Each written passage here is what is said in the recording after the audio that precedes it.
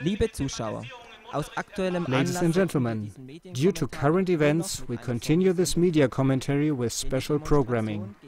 For the demonstration against the state curriculum plan, which began peacefully, could not be carried out or finished as planned. A group of anti-demonstration protesters, supporters of the LGBTIQ lifestyle, massively disturbed the demonstration to the point that, at the advice of the police, the initiators had to call off the march prematurely. The most rational thing to do would be when you declare your demonstration finished before it escalates even more here. If it turns into a hassle, we would have to say, that was it. Well, we're peace-seeking and we don't want the people are hurt, so yeah, I think so too. That's why it's best when you say no before it gets violent and dissolve the whole thing. Yes, and we hope the media is documenting the aggressive behavior of the anti-demonstrators. The police has asked us to disperse and end the demonstration now so that things don't escalate. Also because we have many children demonstrating here with us. We do not want violence. We do not want escalation. We're a peaceful demonstration. We simply are defending our constitutional right here.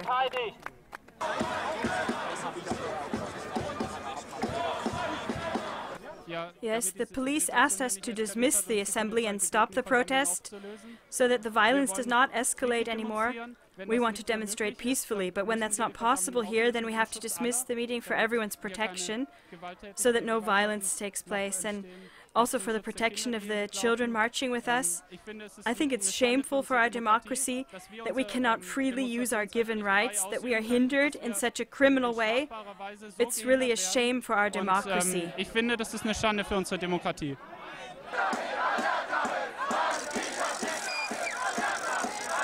Stop the fascists. We will go on organizing ourselves and continue protesting as long as necessary until the government withdraws the curriculum and makes a new one in consultation with the parents. Many posters of the group of curriculum supporters read, "Tolerance has to be learned," or "Be tolerant." The call to tolerance was unmistakably the main demand of the LGBTIQ group. Yet towards those demonstrators of a different opinion, they were not showing any tolerance at all. Completely the opposite was the case. Instead of protesting peacefully, they disturbed the peaceful marchers with whistles, shouting, chanted slogans, and even violence, so that the police could hardly keep control of the situation. The behavior of the LGBTIQ supporters demonstrating was surprisingly intolerant towards people with a different conviction. So that is why we may ask the question, shouldn't one be able to expect from people who vehemently demand tolerance for themselves that they will also show tolerance towards others of different convictions? In order for those of you watching our program to form an opinion about what happened here, we'll hear some voices directly from the demonstration now. Do you feel safe here at the demonstration? That's hard to say. The police warned us that it could escalate. The anti-fascists called it a counter-reaction against us. They call us right-wing populist agitators. So I am concerned about the safety of the demonstrators, also because they have kids with them. How are you so far? How are things going so far at this demonstration? Actually, I don't feel safe at all here because I just wanted to walk on when we were hindered, and then a man and woman, they blocked me with a poster, and someone jumped past them and just bent my finger backwards. So I was attacked, although I hadn't done anything, I just wanted to walk. This assembly was purposely disturbed by groups that want to impede and prevent us from demonstrating. That is actually very intolerant, I think. I think it was also weak of the police that they stopped the whole march for half an hour and couldn't prevent those few causing disturbances on the other hand.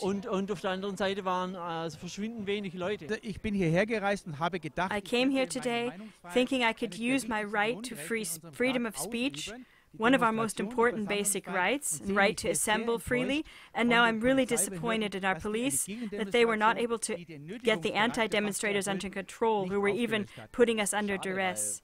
Yeah, it's really sad because we met here to demonstrate peacefully and then we were massively hindered. The police cannot or will not do anything about it.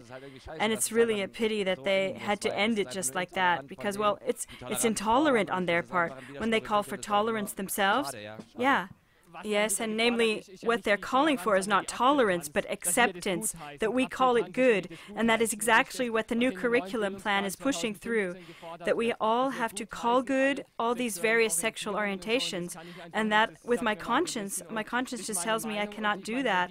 And that's my opinion. And I think if they call for tolerance, then they should also tolerate my opinion and conscience. One has to be careful. There's a difference between acceptance and tolerance. They are people like you and me, and I don't hate people. When I talk with 9th grade girls, they all, without exception, say we want faithfulness, husband, marriage, and kids. Simply the question, Mr. Gersdorf, how did you experience this year? What happened here? A political dispute?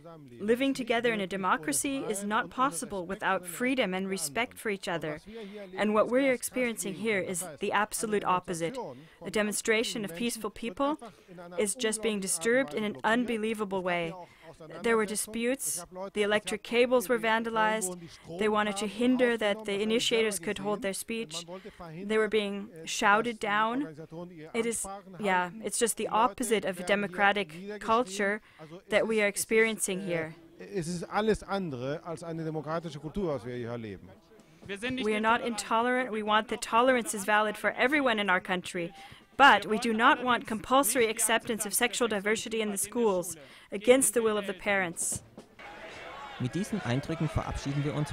these impressions, we'll say goodbye for now from Stuttgart. Have a good evening.